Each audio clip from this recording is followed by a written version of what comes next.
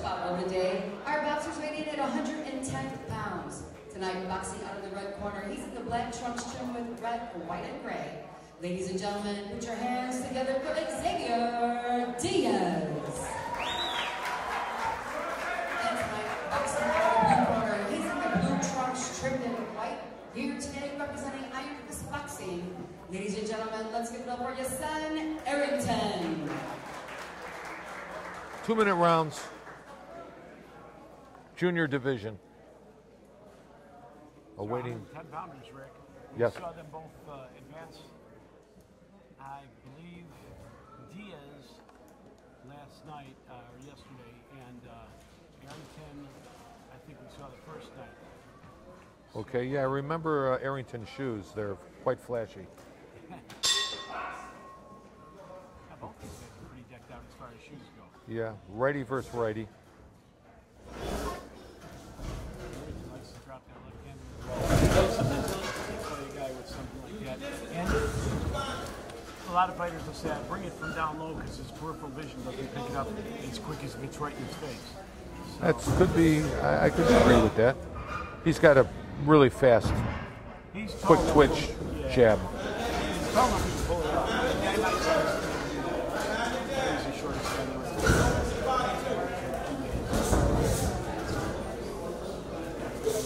The counter right hand. Okay, Arrington's looking to counter if Diaz gives him something. There's a feint by Diaz. Diaz keeping his man in front of him, cutting the ring off, nice sliding. Lead left hook.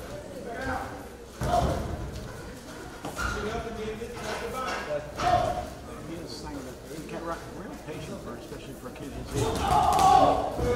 Yeah, he's looking to counter, he's parrying punches. He's starting to cut the ring and he's starting to close the distance too. He's going to have to establish a jab, get respect with that, and then he can use his feints to get in if he wants to. Because Yahsen Arringgon is very fast. He's not going to allow you anything sloppy to hit him. He's popping the jab and then jumping back and seeing what he can get. There's a feint. You know, they're both tall and thin. Probably not used to closing distance. If you want to do outside. Yeah, that was a push down, not a punch. Ref doing a good job there. That's round one. Now, what do you do with a round like that when it comes to scoring? Not a lot happens. Sort of standing the outside. Rotation, but you got 3 rounds. Now you're down to 2. Nobody really did much offensively. Cleaning her out. Right. Well, I was an amateur judge for a while and also a ref. What I can tell you is the mindset that we have looking at the match as a sport is different than what you're focused on as a judge is. The judge is really searching for clean jab, clean punch.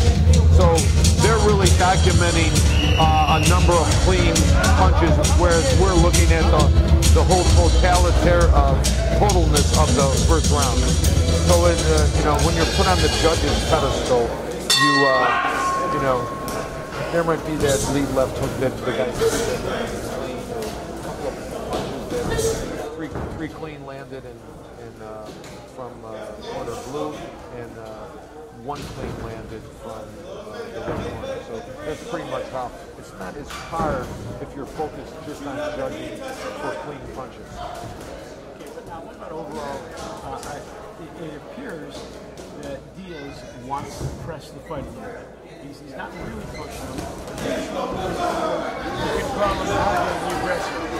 And sometimes they would get you around. Yeah, ring generalship. Yeah, ring generalship should be weighed in on that. You know, the guy that is forward, making the fight, taking the risk, as opposed to the guy being less aggressive and more defensive, like running around a little bit. He doesn't really want to get in an engaged battle. Like I said, it's hard to score points for defense because the point system is by the clean portion of the glove. Years ago, they had the white portion of the glove. You know, now, thank God they don't have that because, you know, that was kind of corny. Too technical, I would say. But, yeah, this is, you know, the judges really have to focus. You know, and they have to have some experience. And then if something comes up even, then you could weigh in the ring generalship or the fact that Diaz is pressing. But he's missing a lot too, but I'm not scoring him for the mission. But, you know, let's look at the accumulated clean punches landed and the devastation of them. This guy jumped in with a few left hooks. At some point, he's got to Yeah.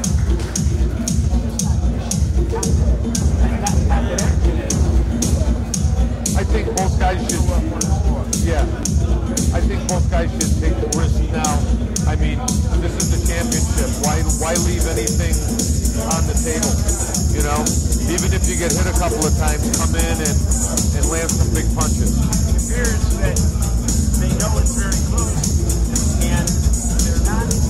Nobody's risky. Take that chance. Right. Yeah. And nobody wants to come up that deep and they get counterpunch, smack, and it happens. The crowd goes on to the championship level, not just around. Yes. Yeah, but they put it to this level now where it's you know, on the tightrope. You know, it shouldn't be that way. If you feel you're dominant, you press the guy and you corner and make Arringgon fight. You know. It's an amateur. To catch up or anything. You got 3 rounds to go out and get something and make it happen. Right. So now they're both starting to. Probably said, you know, be cautious. You know, it's close. You know, try to get something real clean in there. So yeah, it's going to be hard. They both like the counterpunch. Yeah, that's the problem. That's why there's no action. You know, they're both kind of waiting. Diaz has been waiting, and Arringgon is waiting too. A little bit ahead of him now.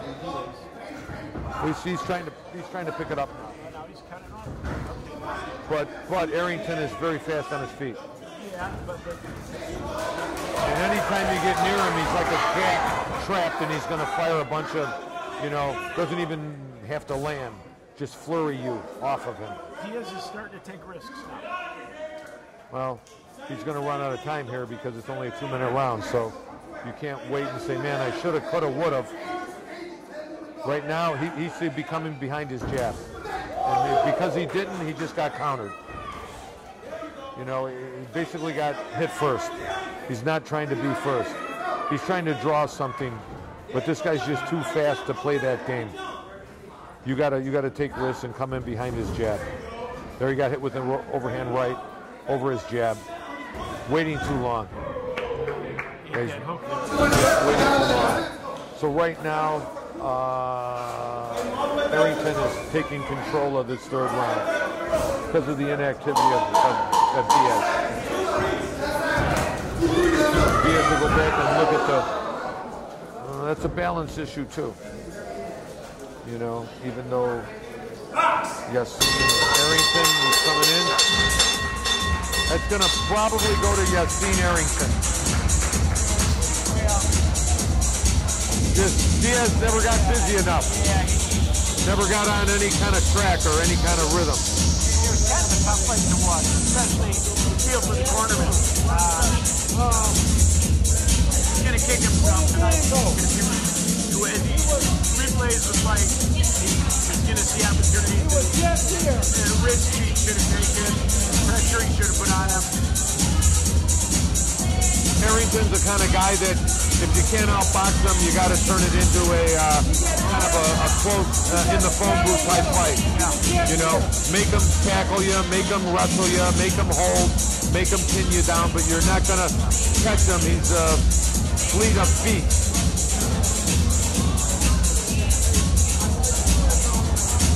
Both of you guys had the same idea. You want someone like Coach, you can have it. I was doing a Johnny B on you. Present our first bell. You're going to go down and give these guys the... The commander. Oh, the commander, okay. Let the commander do about 10 of them, right? Oh, yeah, I think we should keep him here all night. If he can hang, I don't think he can hang, but you know, it's going to be a long day at the office. Let's give these boxers one more big round of applause. In our opening bout of our finals, our winner tonight in this 110-pound division by unanimous decision, out of the blue corner, Yahsen. No surprise there. Wanted real caution, and he just relied on his speed. Yeah, he landed a couple punches when he needed to. They weren't big, you know, shift changers, but Diaz, Xavier's got to put a little more heat on a guy like that. All right, who are we looking at here? Yahsen, Arringgon. And 110-pound champion? Yes, sir. Where'd you go to school? Kokomo High School. Where's that? Kokomo, Indiana. Kokomo, Indiana. I'm a Gary, Indiana boy. So congratulations. How many fights have you had? Thank you. I had about like 70 fights. 10 fights? 70. 70. And how old are you? 16. When did you start fighting? When I was 8 years old. 8-year fighter. 70 fights. And the champion here tonight. Yes, sir. Go ahead with your name again. Yahsen, Arringgon. Congratulations, Yahsen. Thank you. Sibley Store Fixtures and Restaurant Equipment, located at 2 West 147th Street in Harvey, Illinois, and 1703 East End Avenue in Chicago Heights, for freezers, ice makers, slicers, mixers, and much, much more. That's Sibley Store Fixtures and Restaurant Equipment. Call 708-333-3990.